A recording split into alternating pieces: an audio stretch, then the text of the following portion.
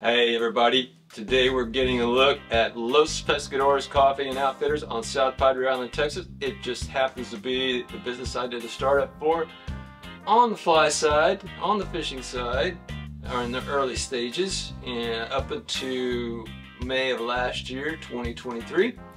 And now it's off the ground. It's kind of a hybridized place for fishermen. It's got plenty of conventional gear and fly gear. It's pretty well stocked too. Coffee is great. Food is great. You got to check out Los Pescadores on South Padre Island.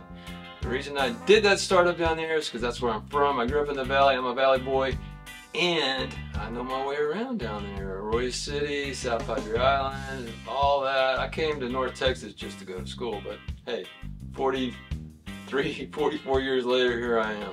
Alright guys, let's watch this video and walk through of Los Pescadores. Like and subscribe and share this video so other people can see inside the new store if they're 566 miles away like I am now. I don't know about you, but I love to walk through fly shops wherever I go and document what you may find at a particular fly shop. And I've been doing this on video for many years.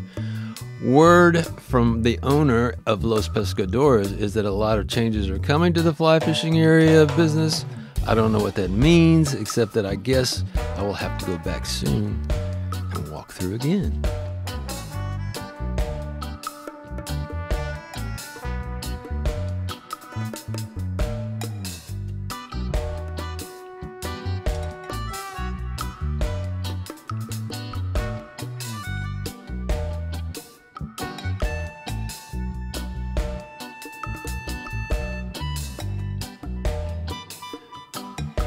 Los Pescadores has the right mix. It mixes drink, food, conventional fishing gear, fly gear, and the most important part of the mix to a person looking for fun, community.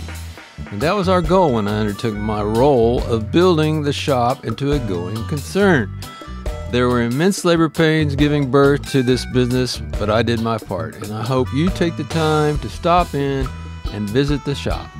Feel the community and introduce yourself. You'll be glad you did. Always remember when you get to South Padre though, it's island time. And that is my favorite time all the time.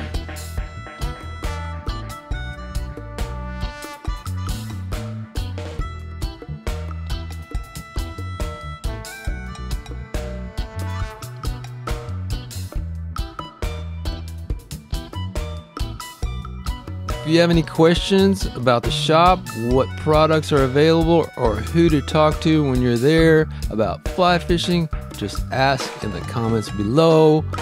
I would be glad to help, and I can also recommend guides that can get you on fish. Remember, the Lower Laguna Madre is virtually a year-round fishery. Thanks again for watching. Like and subscribe, TexasFlycaster.com for the written word.